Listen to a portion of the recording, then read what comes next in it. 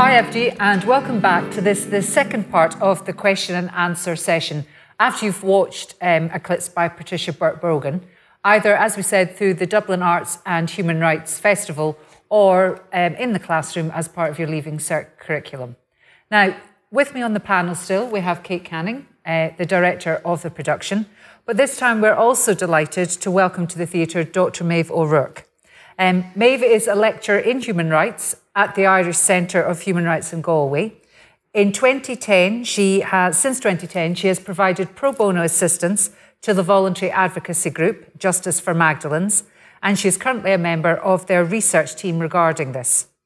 Now, her advocacy concerning Ireland's Magdalene Laundries abuse and the forced separation of unmarried families in Ireland during the 20th century has really received national and international recognition.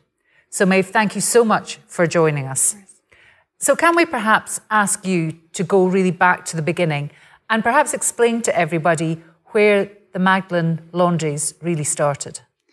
Okay, well, Magdalene Laundries were in operation when the Irish state came into existence. So from the date of Irish independence in 1922, there were already these institutions operating in Ireland, and they had already operated as well elsewhere in Europe and in England, and we're understanding more and more nowadays about Magdalene Laundries in America and Australia. As they were closing down elsewhere, however, Ireland began to use them with a particular vengeance and in a particularly punitive way. I think it was connected with the Irish establishment's desire to project an image of Ireland that was pure and Catholic, where there was no sexual abuse, where women only had their children inside marriage.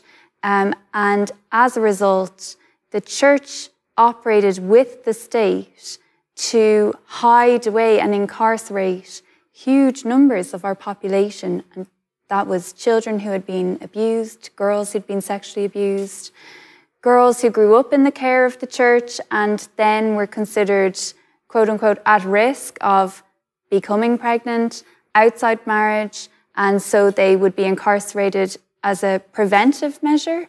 In fairness, a lot of different reasons meant the incarceration of girls and women, because the way that the Magdalene Laundries operated was wholly unregulated, so without a legal basis. And that kind of meant that people could end up in there for any reason or no reason at all. And the state funded Magdalene Laundries in a variety of ways. So the women and girls in Magdalene Laundries, while locked in, were doing the state's laundry for almost every government department, state agency, or a Sanuchtaran. So the state was paying the nuns. The girls and women were not receiving wages. The state knew this. It wasn't receiving any pension contributions from the nuns for the girls and women. So it knew well that the girls and women were not being paid. The state was also using the Magdalene Laundries as an alternative for prison in certain cases and in certain institutions. So it knew that they were places that locked girls and women in.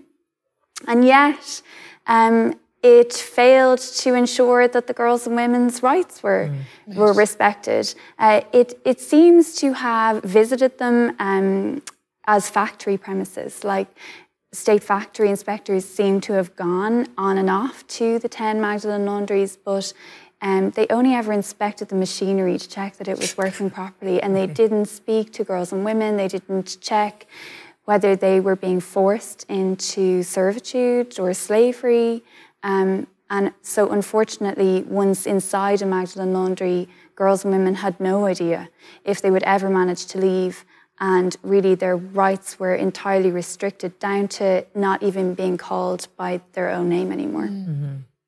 And what was it that got you interested in it in particular? Well, I went to UCD to study law in 2005, and when I was finished in 2009, I had developed a great interest in human rights law, and I was always interested in human rights in secondary school as well.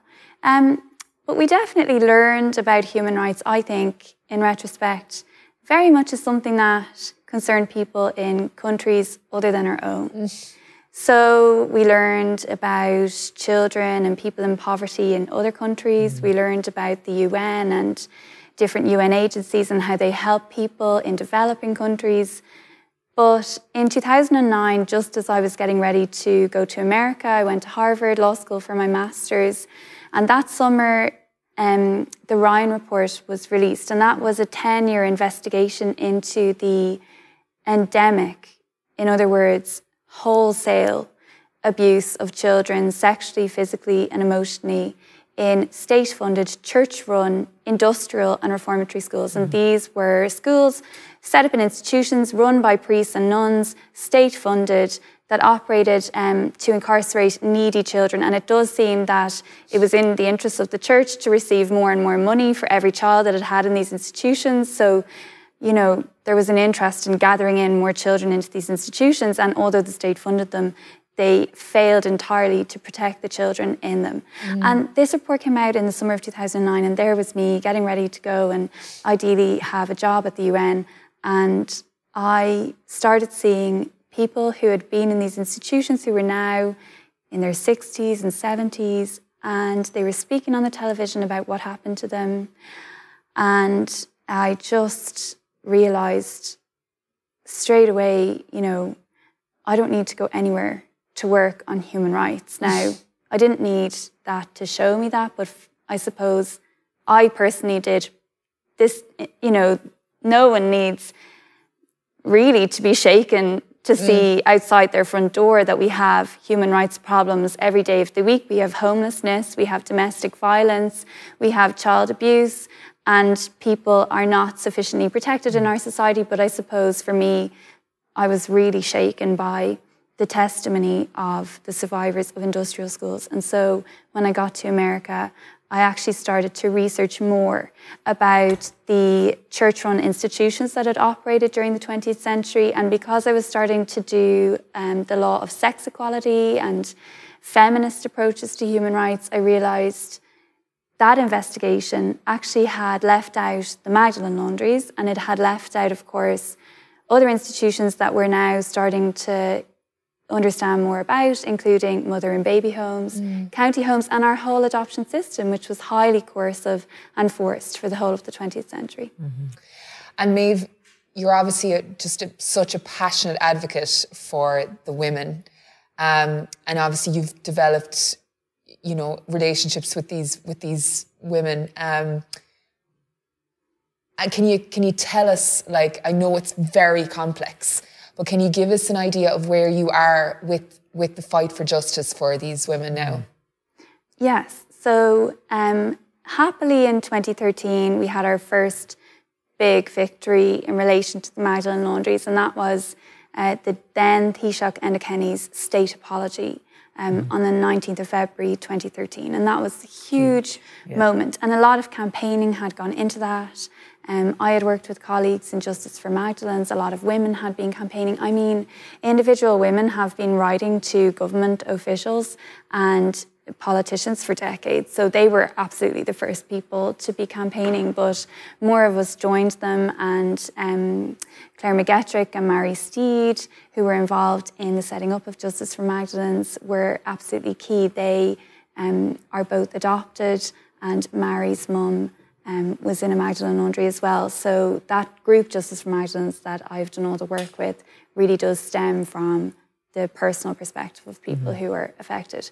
But we did a lot of campaigning to get to the state apology, and that did involve taking a lot of witness statements.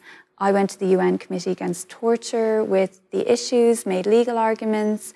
We did a lot of political campaigning, and there was an inquiry, the McAleese inquiry it was called, because Martin McAleese, who was a senator at the time, the husband of our former president, he chaired an inquiry into the state's involvement with the Magdalene laundries for 2 years. Between 2011 and 2013, he and a range of civil servants gathered all the state documents that showed how the state had actually been involved in and knew of what was going on in Magdalene laundries.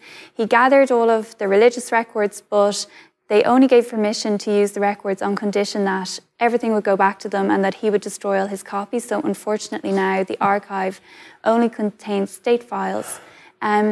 But that inquiry was key then to leading to the state apology. Now, actually, the day that the inquiry came out and the report of the Magdalenes inquiry came out, it was not clear at all that the Taoiseach would apologise, because actually that inquiry did not investigate the question of abuse. It was like a halfway house. It was a measure that the government agreed to when we were campaigning back in 2009, 2010, 2011, saying there was massive human rights violations here, the state is responsible, and they kept saying these were private institutions, nothing to do with the state.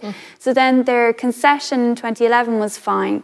We will inquire into the extent of state involvement, but they never actually inquired into whether human rights violations and constitutional rights violations like arbitrary detention, like forced labour, slavery, servitude, torture, other cruel, inhuman or degrading treatment, whether any of those abuses happen. So actually the report is quite weak in relation to the abuse. It gives testimony and it reflects on how sad it is that the girls and women never knew if they would get to leave, but it doesn't actually find that it was unlawful. So it was problematic. And luckily, that was the 5th of February 2013, and luckily we in Justice for Magdalenes had done a parallel inquiry of our own. And we had been working with lawyers who recommended, do you know what, this inquiry is not investigating abuse, you really need to do it, so that you can hold the politicians to account when this inquiry is released. And we gathered 5,000 pages of evidence, including 800 pages of witness testimony, and we made a legal argument that was 150 pages long, as if we were going to the High Court to argue this. And we were able to give that to all of the politicians, and we did so much media advocacy and ultimately forced the government to say, yes, we recognise these were massively abusive. And then the government set up a redress scheme, which was designed by Mr. Justice John Quirk, who was the previous head of the Irish Law Reform Commission. He spent 3 months speaking to over 300 women who'd been in Magdalene laundries about what it was that they needed. And he announced a scheme, he recommended a scheme that the government announced to provide pensions. So now, if a woman can demonstrate that she was in a Magdalene laundry, she's entitled to the contributory state pension for the rest of her life. She's also entitled to a lump sum of up to €100,000 if she spent 10 years or more in a Magdalene laundry. Now, that is actually a tiny sum compared to what people might get in court for being detained for, imagine, 10 years. And actually, you only get half of it up front, and then the other 50,000 is given to you by the state according to how long they think you're going to live, an actuarially calculated weekly payment. And if you die before they expected you to, then the rest of your money that you didn't get goes back to the state. Oh my goodness. And then there was a promise of healthcare. They promised a card that goes way beyond the ordinary medical card that people get in Ireland if they have a means test.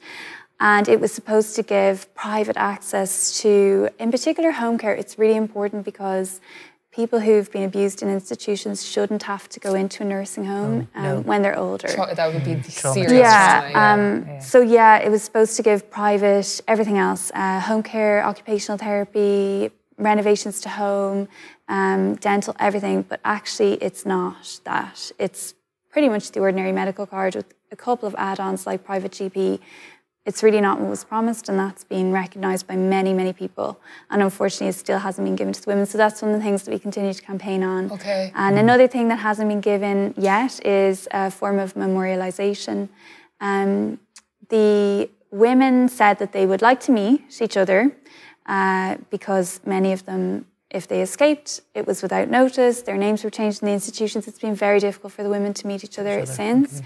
And they wanted to consult and to oversee the creation of a national memorial, which could be a museum or other place of memorialisation, so that future generations could learn about these abuses and so that it can never happen again. And we definitely see that survivors of these gross abuses really speak out because they want to make sure that things change. They know, you don't have to tell them, nothing's going to change the past for them.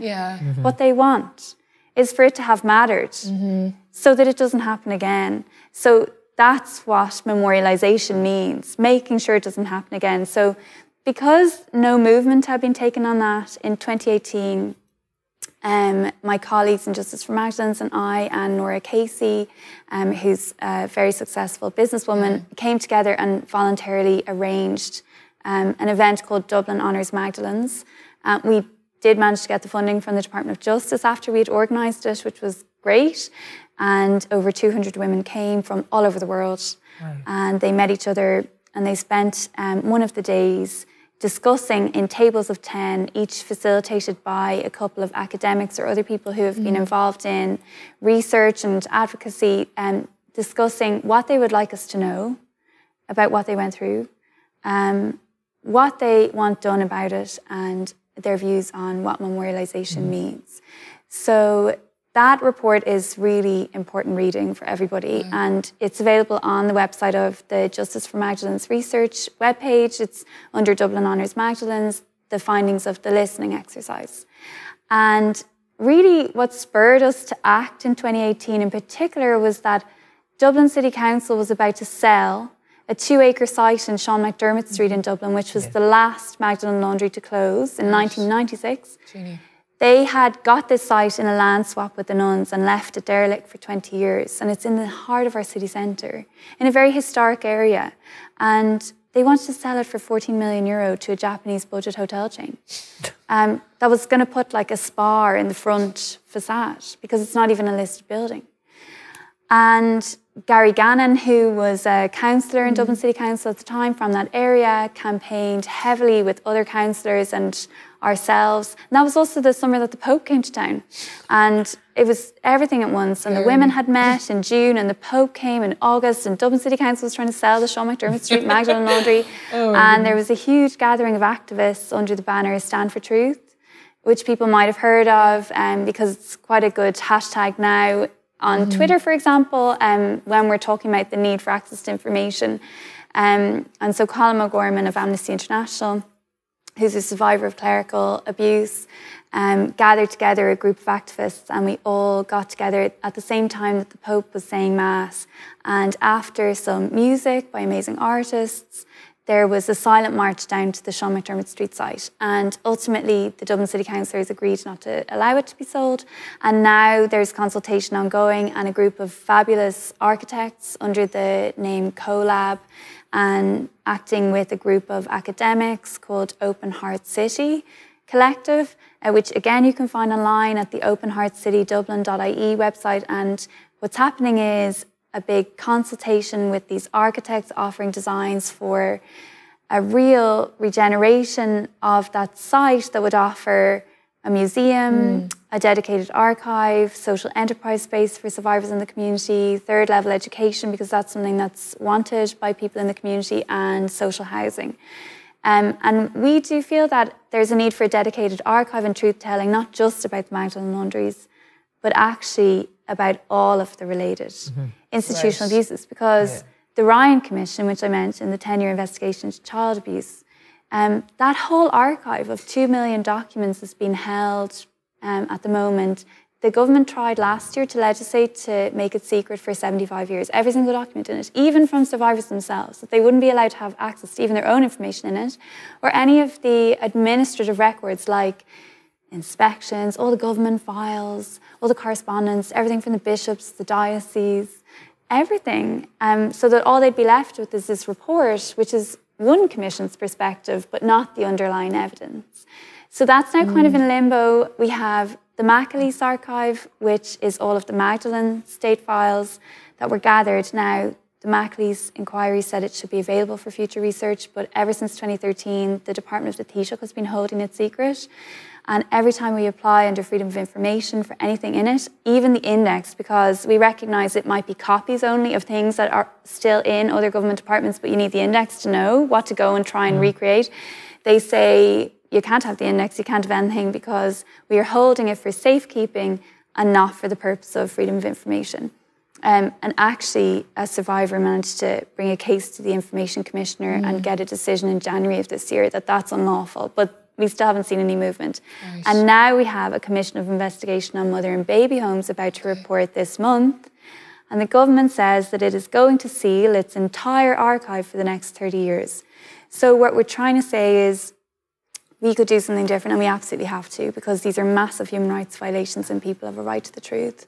And there should be a dedicated archive, and we have started to work with the Stasi Records Agency in Berlin, which is a fascinating and excellent example, compliant with European Union data protection law, of creating an archive that puts those who suffered abuse first and foremost at the centre, where they can get every piece of information that relates to them. And actually you can see what other people did to you. People in positions of authority do not get to be redacted from the files because it's your information. There is a concept of mixed personal data under EU law where two people can own the same information at once. So you and I can get our medical records, they name the doctor because who the doctor was is relevant to us, what they did to us. And we need the same to apply in relation to so-called historical abuse. And we also need to see the administrative records. And Maeve, can I ask you, like, does it all come down to money? The desire to seal away all of the information. I think part of it is that because they realise perhaps that accessing information makes it more possible to go to court. Or who vulnerable? It's impossible to go to court without the evidence, really. I mean, and so but why other? Like, what's, is it fear, shame? I think there's also fear and shame. Okay. And there's also like, there's also a total refusal to recognise that abuse happened. Really? There's a horrible vicious circle going on where the Gardaí have not properly fully investigated, or at least the Director of Public Prosecutions, if they have investigated, has not recommended prosecuting anything really. None of the Magdalene Laundries abuse, the mother and baby homes, the forced adoption. There have been some prosecutions, but tiny, tiny, tiny numbers of child abuse by religious orders, people in religious orders. But generally there's been no prosecution, and that is because there's a refusal to recognise that these were crimes. And that, like, I am a feminist lawyer, I can see that what happened in the Magdalene Laundries was wholly criminal and abusive and a violation of constitutional rights. But one of the things when you learn feminism of any sort, feminist approaches to law, is that often what happens to women and girls just isn't actually recognised and doesn't make its way into what people understand the law to be all about, because women have not, for so many centuries and decades, been in positions of power. So their experiences are just eclipsed. So there hasn't been prosecutions, and then people have found it very difficult to get to court because we have a statute of limitations that requires you to bring your case within a few years of suffering an injury, and it's got very little room for relaxation. And also, if you sue the state or the church in Ireland, the general rule in Ireland is that if you sue and lose, you have to pay the other side's costs of defending your case. No matter how important your case is, no matter how important it is for it to go forward and how little money you have to take that risk. And from day one, a defendant, whether it's the church or the state or both, in the case of these abuses, you'd be suing them both, they will both write to you and say, if you don't drop this case, you will lose your house, essentially. Or like, we will come after you for the cost of all our lawyers who are about to have to do all of this work. And Louise O'Keeffe is a prime example of this. She suffered abuse in a national primary school in the 1970s at the hands of her principal, who was state-funded because the Irish state pays for national schools, but employed by the church because we have this arrangement where the state pays the salary, but it doesn't actually do the hiring because the church managed to make sure that it gets control over primary education that the state then funds. So she sued the state, and the court said, actually, there's no vicarious liability. There's no actual liability on the part of the state for what the church principal does, because the principal answers to the parish priest as the board of management chair. And so she lost her case in the High Court. She lost her case in the Supreme Court. She actually won it at the European Court of Human Rights in 2014, establishing a highly important precedent that where a state has reason to know that there is a risk of children or anybody suffering torture or other cruel and inhuman or degrading treatment, which includes rape or sexual assault, it has to have mechanisms to protect. And in this instance, in primary schools in general, Parents were always directed to the Board of Management, and there was no oversight by the state. The point is, though, when she lost in the High Court made an order against her for €500,000 in costs. And she just was brave enough to keep going. And at the end of the Supreme Court case, when she lost, they then said, oh, we need a hearing on costs that happened 6 months later. And then the Supreme Court said, actually, this was a highly important case in the public interest. We will not make any order for costs, but imagine. So there's massive barriers to getting to court. And because no one's got to court, the state officials like to say, there's no legal finding of abuse here. These people are upset, and we're really sorry they're upset, and we're going to do our best to address the hurt, but it's not actually legally wrong. And so we do have a very vicious circle, because to come back to your question, why the secrecy? Like, yes, I think people are ashamed. Maybe there's a displaced loyalty. They don't want their superiors or their predecessors in the civil service, or I don't know, their family members who might be named in these records being outed, so to speak. But like linked to that is also a refusal to recognise that massive constitutional rights violations happened here, and that people have basic rights now to accountability and redress. And part of the reason they won't recognise that is because the courts haven't forced them to. And part of the reason no one's been able to get to the court is because the state hasn't taken measures to enable people to get to the court. So it's vicious circle. Vicious circle, completely. And that's what happens when the state is responsible for abuse. Because you're trying to get it to hold itself to account, which is why we, the people, need to be so strong. The only way you ever get the state to hold itself to account is through, democracy and massive people power. And so that leads me on to this question. So, because we're talking to so many 17 and 18-year-olds today, which is brilliant, So two parts of this question. First of all, what can we do? What can our audience do? And secondly, are you hopeful?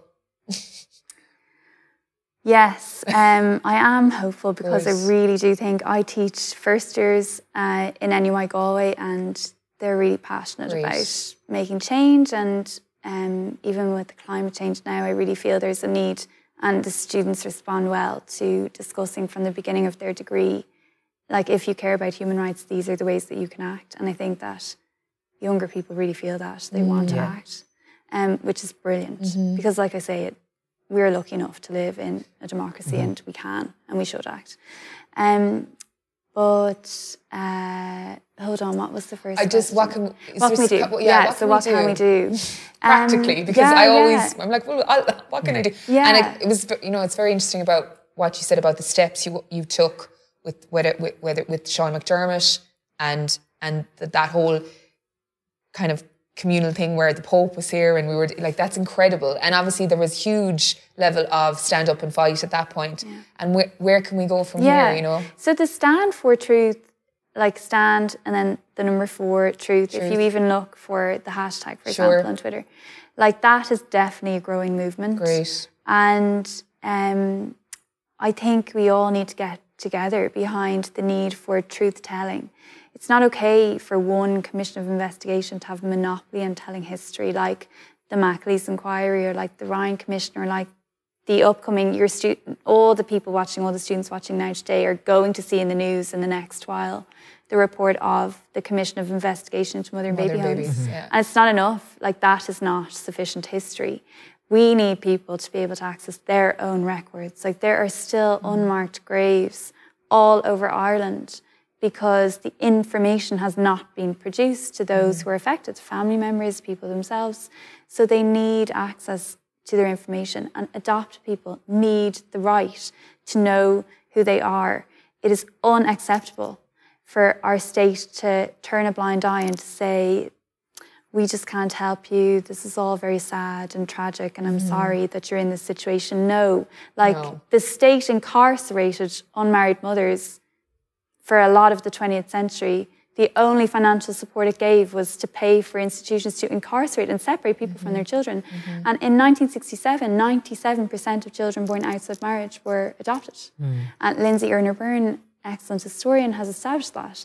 And so, like, we are dealing with the situation of abuse, and access to information is the number 1 step to addressing it. Nothing else will have any kind of integrity unless you first have information. So people can really, get on board with the movement for truth. Of course, the public and survivors of abuse and adopted people have the right to see the whole administrative archives. So, like I say, there's definitely a movement for a dedicated place of truth-telling and archive, as well as just simple access to your rights right now from wherever the information is. We have very good European data protection law now, the GDPR, which people should be able to use. So just general, I suppose, organising. And then, I've had contacts from students in secondary school who are doing their CSBE or their 6th year or Leaving Cert politics projects in this.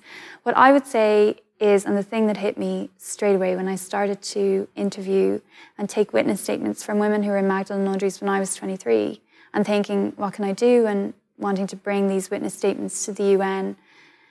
Like, what hit me is this is not historical abuse. It's not historical. No. So it's affecting people today. For as long as you have no access to information, no recognition of the wrongfulness, that is an ongoing human rights violation. But also think about, what does it say about our state if we are unable today to say, you are a victim of an abuse, you have a right to your information, you have a right to access the courts? Like, it is a massive problem for anybody who suffers abuse today because it demonstrates the structures of our state. So are they even going to attempt to find justice for themselves? I mean, it's going to deter them, isn't it? It just shows that the state is still incapable of properly recognising forced labour, for example, or its responsibility to protect from child abuse or family rights. So, if we think about, for example, direct provision today, where is the accountability? Where is the access to information? Where is the transparency? Why are the contracts for all of the institutions not public knowledge? This is state-funded institutionalisation. Where is the access to justice? Do people have easy access to lawyers? How do they make a complaint? Like, have we learned anything? I know that there are massive campaigns and the movement of asylum seekers in Ireland is amazingly powerful, and there are many other organisations campaigning with them to end direct provision. And we definitely need to do that.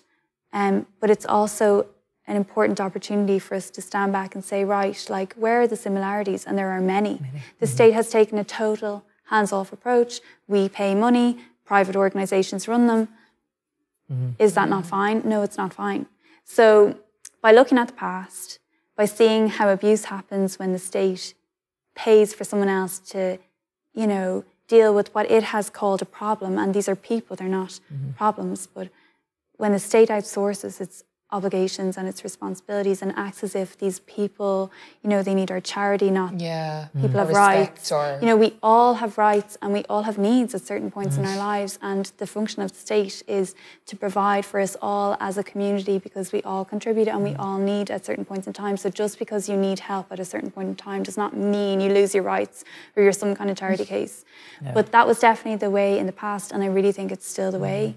So I'm still younger. We as younger people really do need to try and learn from our 20th century history so that we can create a far better next 100 years. And Maeve, you're obviously here with us today in the theatre. So, and as the director of Eclipsed, we were so thrilled, the cast and the crew and myself, that you came to the play. And many of your colleagues as well, which is wonderful. And I'm sure as such, you're so inspiring. My God, I'm practically I'm practically quitting my job and joining it. But it must be wonderful for you to see a text like this featured on the Leaving Cert curriculum, and the fact that so many people will be exposed to this story. And I mean, for me, I'm biased, but I believe being exposed to a narrative versus just maybe statistics is almost more powerful, learning about these women's stories. And we met such gorgeous women in this play.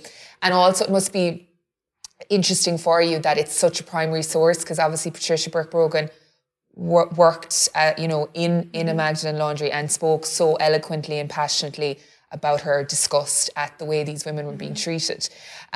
So that must be you must get a bit of peace in your heart when you know that. Yeah, to know that it's on the curriculum is absolutely wonderful. And this play is an absolute treasure. Like, we are so lucky that Patricia Burke-Brogan wrote this. Yeah. And like, you know, we couldn't get much closer. Now, it's really important to listen to women themselves, and if anyone wants to go onto the Justice for Magdalenes Research webpage, we have educational resources, and many women speak out or speaking out. And that definitely was something that the State Apology in 2013 contributed more and more to. But Patricia Burke-Brogan, of course, is extremely close, and nothing is a substitute for listening to the women. And certainly that was what made me realise these are human rights violations that I could really, you know, heard. do with working on. It was the people themselves. And I studied in Harvard Law School with one of the world's most famous feminist lawyers, Catherine McKinnon, and she just used to say, she used to answer every single complicated legal question that I would ask her by saying, ask the women, listen to the women. I had this really complicated question when I was going to the UN Committee Against Torture about the fact that Ireland actually only ratified the UN Convention Against Torture in 2002, and the last Magdalene laundry had closed by 1996. So how was I going to get the committee to exercise its jurisdiction over what happened before Ireland became a party? And she said, speak to the women. Right. And really, what the women were saying was, this didn't finish in 1996. No. And that does translate actually into a legal doctrine of continuing violations, that for as long as the state refuses to investigate, ensure truth-telling, ensure accountability for what happened, for maybe what happened before it ratified a convention, for as long as it, you know, when someone comes to it with a complaint, just says, go away, we don't care, that's a violation of your rights as someone who suffered torture or ill treatment to those procedures of accountability, investigation and redress. So the women were telling me that. It was crystal clear, like I said. It was my first impression when I spoke to the women. This is not historical, it's ongoing. But I just think it is wonderful that we have this in the curriculum. And actually, I suppose Patricia Burke-Brogan really immediately brings us into the fact that this was real, because we know that she experienced it. Now, one thing that I was really struck by and still, you know, gets to me was that I had studied on Trial. And we didn't have the conversation, as far as I remember, but maybe we did, but maybe I don't remember it, about the fact that it was real. What was being told it was a fiction, like it was a fiction of a play. But I remember going to the theatre in Dunleary in 6th year and watching on Trial, and at the end, and the lights go down, and her brother says, she was amazing, we were such good friends, but she brought shame in the family. And then someone else says, she was such a good worker, but I couldn't have her in my factory. And I still remember that. And when I was in Harvard, I remember being like, oh my God, on Trial was real. And so it's really important that we have those discussions and that we reckon with the reality of what might be portrayed in fiction. And so kind of make the connections. And what are your plans then for, you know, the next 5 years? What do you want to, you know, what have you got? We hate to ask, really, you know, but what are your goals now to get the next bits over the line? Well, like I said, we've been working with, we had the spokesperson from the Stasi Records Agency in Galway. She came to Galway last December to tell us all about how their legislation works, that they have archivists who, you know, are sitting every day, all day, with the legislation in one hand, answering people's access requests, and then how it works for if someone is a researcher or a television station and wants to look at the broader administrative files and what the permissions are and all that. So I would absolutely love to see within 5 years, certainly sooner, but I'd love us to have a dedicated centre of truth-telling and an archive where we put survivors and adopted people, people who've experienced, and second and third generation in charge.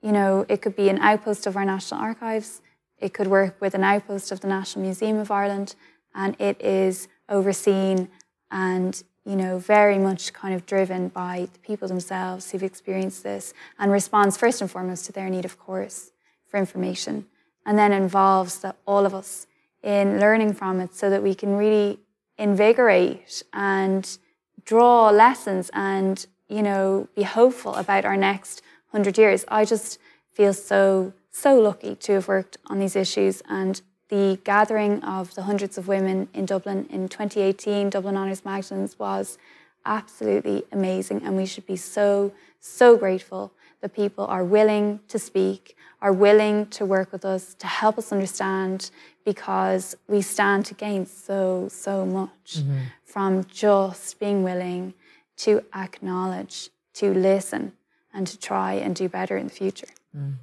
Great. Oh my goodness. Well, we cannot, I don't think we'll ever be able to thank you seriously enough for coming in today and talking with us. I mean, I feel absolutely honoured to have the opportunity to hear your side of the story and everything with it. Just absolutely amazing. And I really think we need to urge everyone to please go on and look at Justice for Magdalenes onto that website to get all the other background pieces with it. But Dr. Maeve O'Rourke, thank you so very much for joining us today. Thanks for having me. Thank you.